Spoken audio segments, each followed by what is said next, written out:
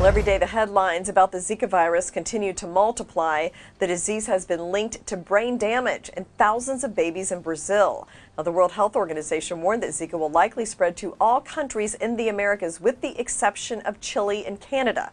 So what is the Zika virus and how is it spread? Zika virus updates have been plentiful in recent weeks. The mosquito-transmitted infection is related to yellow fever, dengue, and West Nile virus. It was first discovered in the Zika forest of Uganda nearly 7 decades ago. It began to spread in the Western Hemisphere in May of last year, and it has been spreading rapidly as very few people have immune defenses against Zika. The virus is spread by mosquitoes that are part of the Aedes species. It is spread by mosquitoes, but there have been reports of possible transmission through blood transfusions. The possibility that Zika causes microcephaly has caused alarm as well.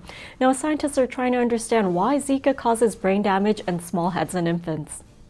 Without a treatment on the horizon, are any experimental drugs being evaluated?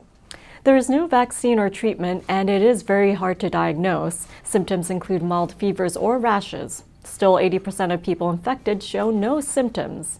GlaxoSmithKline is working on feasibility studies to evaluate whether its vaccine technology is suitable for the Zika virus. Sources say Merck is not currently engaged in research to prevent or treat the virus. Separately, France's Sanofi says it is renewing the possibility of applying its technology for Zika. It won approval late last year for the first dengue vaccine.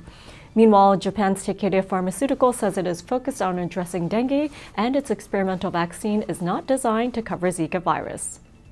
How are governments trying to contain the virus outbreak in the hard-hit regions of Latin America? And what is the CDC saying about the potential for Zika in the United States? It's no easy feat to create and test a vaccine. It takes plenty of time and money. The CDC advises pregnant women to avoid traveling to regions where Zika is being transmitted. It's nearly impossible to prevent mosquito bites, but it is advising travelers to minimize exposure to mosquitoes. The CDC also advises women thinking of becoming pregnant to consult doctors before traveling to Zika regions. Last week, the CDC issued interim guidelines for pregnant women who visited countries with Zika.